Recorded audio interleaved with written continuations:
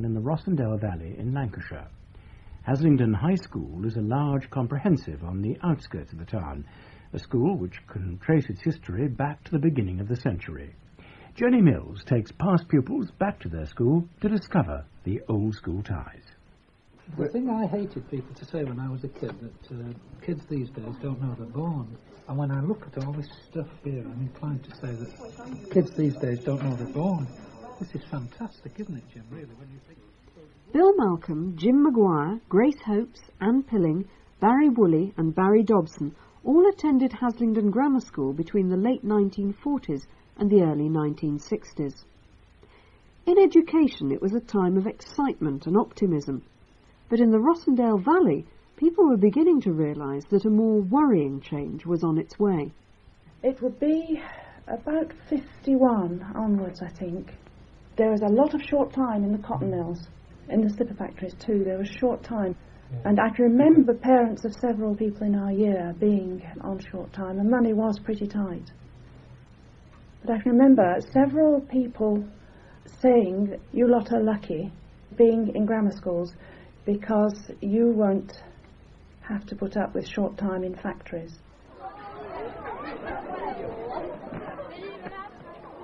I can remember my first morning very vividly. I'd come from a small primary school only 100 yards further down the road.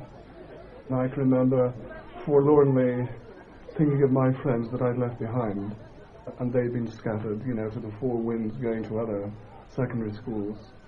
And I was just one of two going to the grammar school. And I can remember running my ruler along the wrought iron railings and making a rat-a-tat-tat and feeling very, very small against this, what I thought was an enormous building. But in point of fact, it was a relatively small school, only about 350 in the school altogether.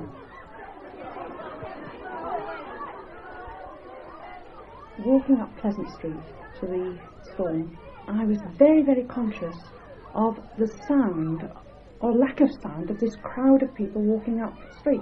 Although there were voices, there was something missing sound-wise, because when we went to the village school, the sound that one heard was the sound of clogs on pavements, and everyone going up to grammar school was in shoes.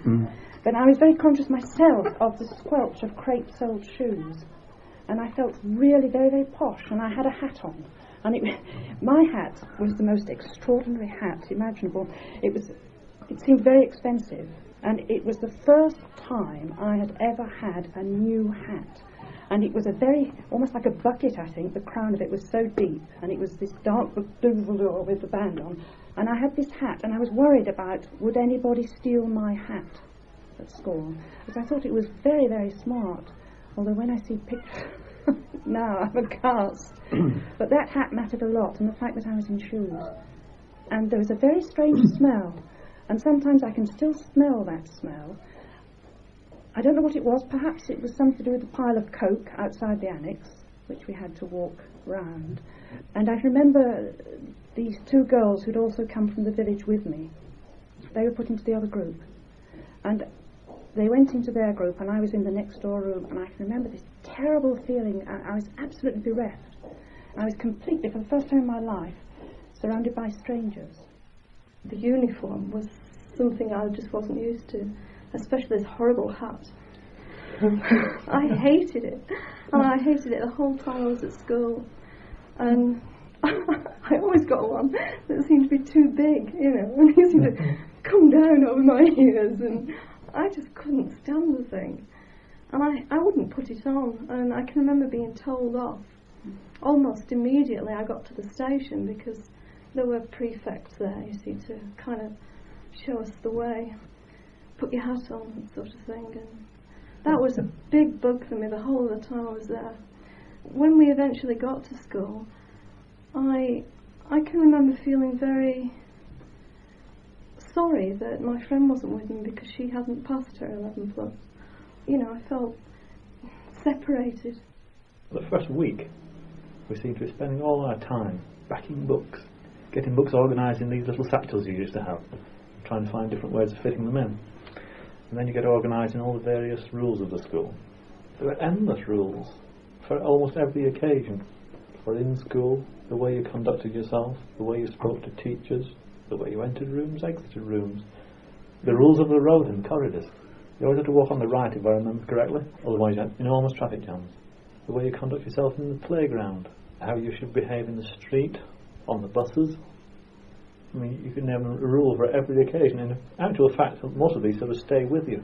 And you find yourself teaching your children the same sort of rules and manners and behaviour. One of the rules was that you didn't eat fish and chips in the street, wasn't it? Ice cream, you didn't eat ice cream in the street. I've never really understood that one.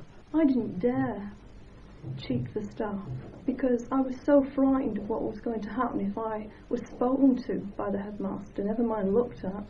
He only had to glare at you, and you were shaking in your shoes. He used to look over his glasses at you, and you used to really freeze. But today, the children don't have this fear. They seem to have a respect for the staff, but they don't have a fear of them, and that's good in a sense. I was lucky I didn't have many problems. I was able to cope with the work, I enjoyed the sports, I had a happy time at school. I think if I'd had problems, I don't know that the teachers would have been the ones I'd have turned to in that sort of situation. I don't think it was a cowed sort of discipline where people shrank into the paintwork. Now, I was a rather naughty boy, at school, but never once in my 6 years at school did anyone lay a finger on me. And I was taken to one side and spoken to firmly by, one or two members of staff, and I think, they put me right. I was hit by various teachers. I was caned. I probably deserved to be caned. I think that a lot of the good hidings, though, from teachers were probably not appropriate. The classic to me was a boy standing in front of me waiting to go in a lesson. The senior mistress came by and stopped and looked at this boy and smacked him across the face, and she said, "Now you know what that's for, don't you?" And he said, "Yes, miss." And after she'd walked away, I said, "Good God, what was that for?" And he said, "I don't know." But he'd got more sense than to say that he didn't know what it was for. And one or two of the teachers, not a great number of them, but one or two of them certainly went well over the top in this regard. Maybe I was just unlucky, I don't know. I remember Bill, and Bill always used to make people laugh. And you were a scruffy little lad, weren't you? Well, that's he was a well, scruffy yeah. little lad, That's and true. I think he was the sort of snotty-nosed little kid that perhaps some adults felt, well, I can sort of give him a clip round the ear. Didn't fit the image. I can remember particularly one lesson. We were in the 5th year. The teacher went off. He was called out to something. In no time at all, we were in uproar because Bill was singing, giving us a song. He was singing the Flea song. Ah, flea, ah, flea. And he was singing this, and he had everyone singing this. But, we were really giving it our all. The boys up to the 3rd year had to wear short pants. It was quite ludicrous because there were some quite large, 3rd years that really did look silly in short pants. I was 5'9" and 15 years old before I could shed short pants and change them for long trousers. I think, generally speaking, most people would wear the full uniform without any complaint, and probably initially, certainly, with some pride. I think, they looked at the polished badge and, they were quite pleased about that. But it was this ridiculous school cap, that even, I think, great big sixth formers had to wear in my day. It was totally disliked by the boys. And one of the ways of expressing this dislike was the initiation ceremony associated with the caps. So these caps, apart from the red stripes, had a little enamel badge sewn onto the front, carefully by your mother, beautiful and pristine when you walked into school. And on the first day, somebody, somewhere, would sneak up, grab your cap, bash it against the wall, and chip your badge for you.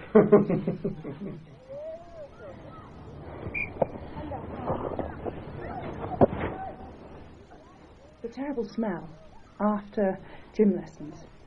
the smell of perspiration in the cloakroom, because we just did gym in our navy knickers and ordinary school blouses. And then you just took your gym slip off and went down the corridor to the gym. Then you came back and you put your gym slip back on again.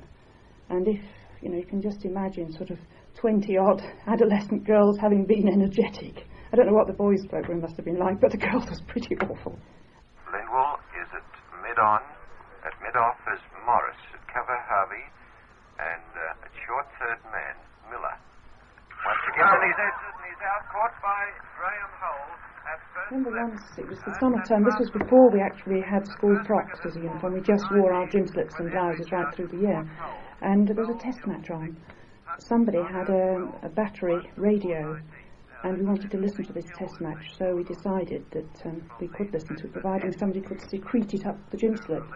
And so, sitting in class with this radio up the gym slip, and we had it turned up quite loud listening to this, we were all listening, or the whole form listening to it. And the teacher trying to teach us French was going around and he could hear this, and he got very close to the desk where it was, and of course he looked in the satchel and it wasn't there, and he looked in somebody else's satchel and it wasn't there, and he lifted the desk lids and it wasn't there. And I rather suspect that he thought he knew where it was but couldn't do much about it. Où habitez-vous, monsieur? J'habite à Hampshire. Et où se trouve Hampshire, s'il vous plaît? Dans le nord-ouest de l'Angleterre. I felt ashamed this morning when I saw those children all labouring, but I also felt that they were being stimulated so much more. It was so much more relevant than our lessons had been. We did very little oral work at all until A-level French. Mainly grammar, board work, exercises, en route, en marche, and that was it. And they were very tedious, and very few people took French at A-level. At one stage we had a master who really did try. He was our form master too, and we liked him. And he brought records of Jean Sablon and various other French singers. And he used to have us singing. We used to have sing-alongs, which we did. And I can remember several of us standing on the desk lids and tap dancing to the music. And this poor man, we used to call, he just didn't know quite what to do at all, because we just were running riot. I'd characterise it as the University of Haslingden. It had a very heavy academic atmosphere to it. The thing that I remember about my early days at the school is all the staff going round in gowns. It seemed very appropriate to the kind of school that it was. The teaching was very formal. People lined up in an almost drilled-like way. Everything about the school somehow smacked of formality. And I thought this formal air was epitomised most strongly in speech day, when really it must have been a most impressive occasion, when everybody was drilled all afternoon to silently file into the appropriate place in the hall, and then at a signal from the headmaster, really dramatic, just like something in a film, the headmaster takes off his mortarboard and the whole school sits silently.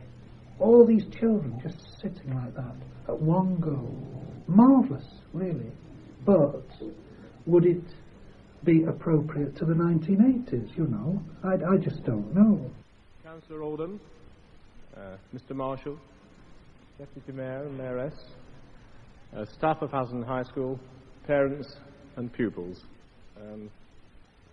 At speech nights, the senior boys in the school, usually situated at the back, used to run a book. We all used to put so much in the kitty. Whoever got nearest to the length of time that the main speaker spoke in terms of minutes and seconds won the kitty. This was part of the tradition of speech night, year after year. Amir Shah, David Taylor, Bruce Tweedale, Claire Whelan, Jonathan Woodward. The school concentrated to a great extent, exclusively in my view, on academic achievement. And if you weren't in the top half dozen in your class, I felt that it was very hard. We were put into this frame, this habit of learning. We got used to doing so much homework every night or whatever. You were amongst a group of people who were bright. The whole thing was calculated to accelerate your progress. I think that the people who didn't go to the grammar school, who went to the secondary modern, to some extent missed on this. They also, of course, missed out on a foreign language. They missed out on Latin as well. This meant that, as regards higher education, almost, you could say, not entirely, but almost, the door, for instance, to university, the door to training college, was closed on all those people at 11. I felt a lot of my friends at 11 were failures, because that's how it was classified. You passed or you failed. Whilst I was at school, I remember one boy joining our class from the secondary modern school, and that was it in the whole of the time I was there. We were all right, Jack, but it was hard luck on the others.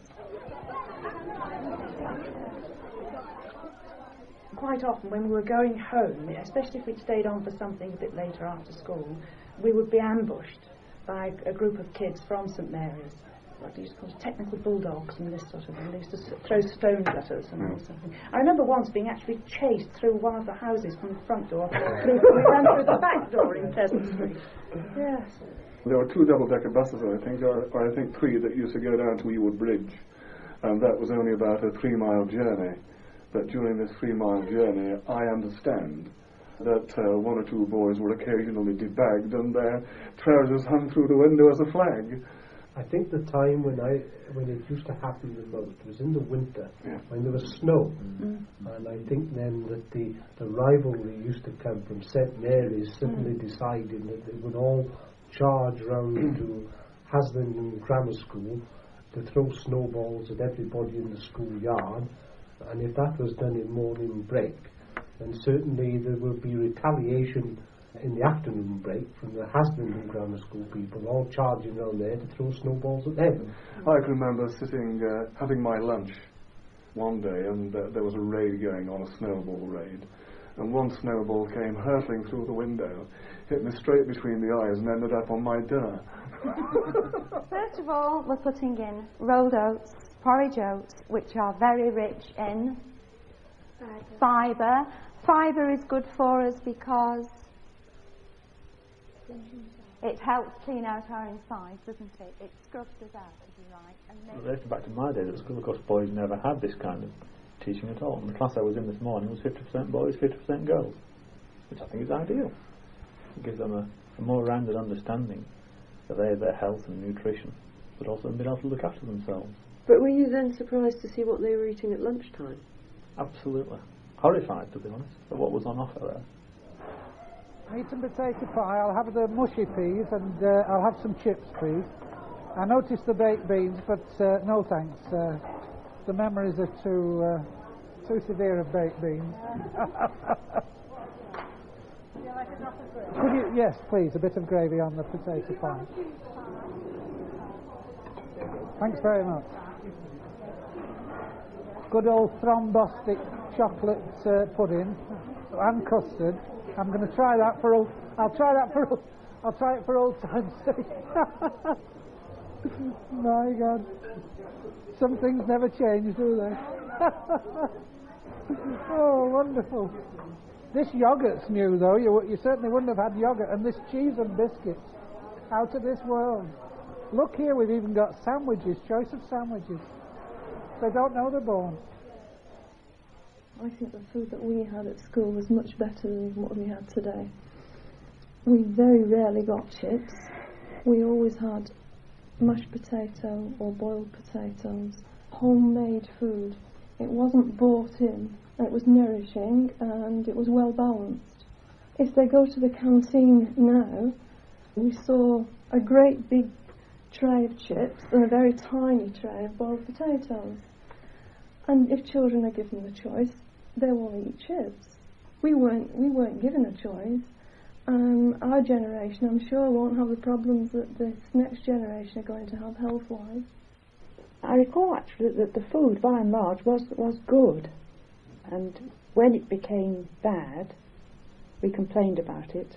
and nothing was done, and we complained again and nothing was done, and then we decided that we'd have a strike, and we brought sandwiches, and the headmaster brought in the school meals organiser. We were complaining about fatty food, very, very fatty meat and fatty stews and so on. And she said, "Believe me, young woman, if you get pneumonia, you'll be very grateful that you've had plenty of fat because you'll survive it. But if you think you can cut fat out of your diet, you'll die." But the food improved. Below me, the wall on the roadway to the harbour car park has vanished. And it was here, right in the centre of the town, that the Lynn River suddenly changed its course on Friday night, for it swung away from West. I think we were very fortunate, actually, particularly in English lessons. We had some very lively teachers. I think it was 1953, was it, in the winter of 53, when there was very severe flooding and high gales. And I remember writing poems and stories triggered off by this. And then I can also remember Stalin's death, discussing this in class and speculating about all sorts of things in connection with it. There were educational visits. There was a chess club. There was a film society. There was a debating club. The headmaster himself used to have what would be the equivalent of today's general studies, where he took the sixth form in the library and introduced them to the great artists and the great composers.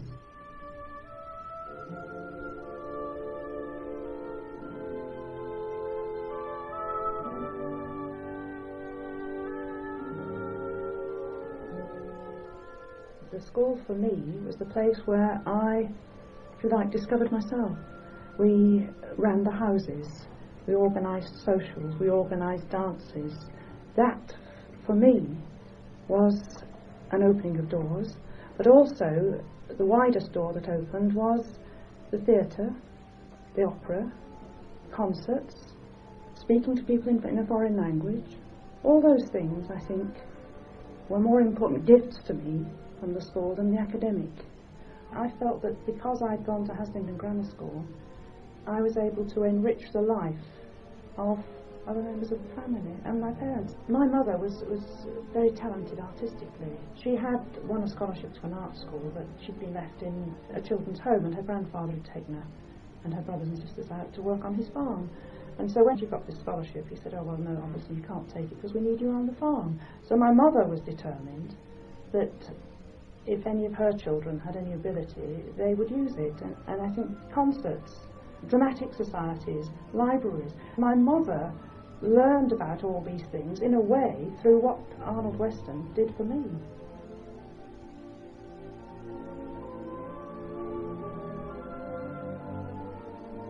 In the 50s, people were inward looking in the valley and in the town. The motorway link-up wasn't then established or even possibly thought of, and therefore we tended to be, I suppose, a little insular in many ways.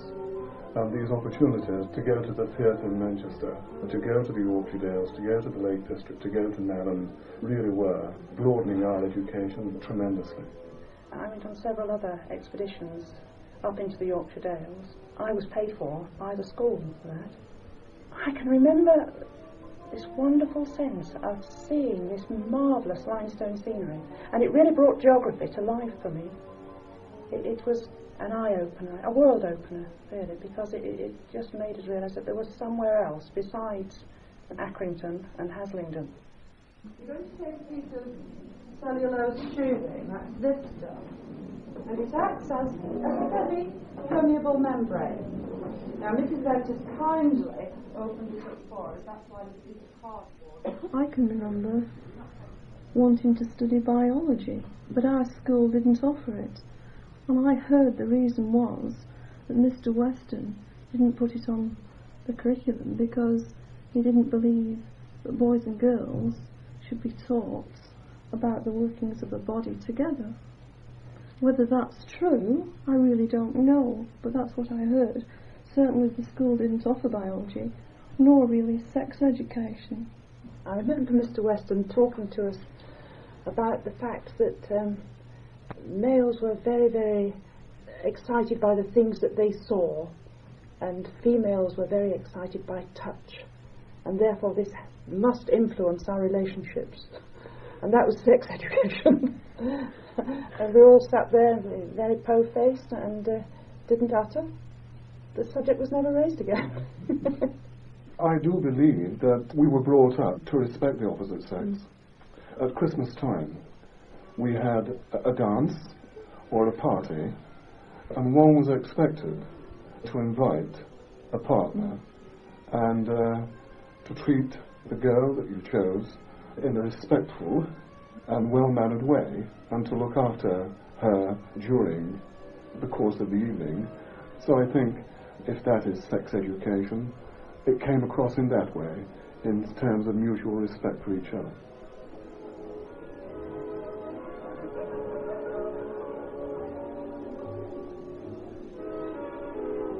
All the boys were spoken to, weren't they, about how they should behave towards their girl, getting the girl supper for her, seeing that all the girls were served before the boys had their supper. If a boy wanted to ask a girl to dance, they had to follow a procedure. They had to walk up and say, please would you have this dance with me? And if they didn't say that and someone overheard, they would be told off about it. It was really quite strict.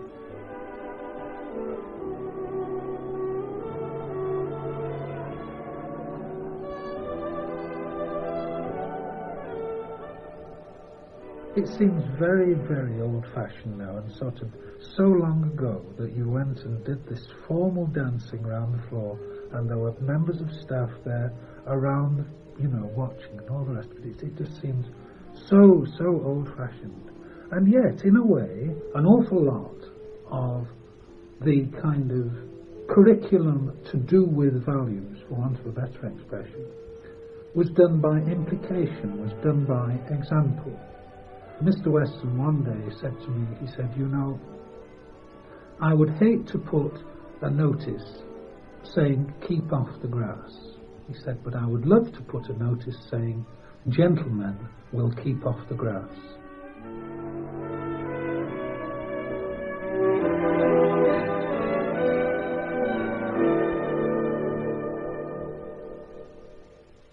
Finally, the Ken Wish Prize for Endeavour has been awarded to Kimberly Ellis.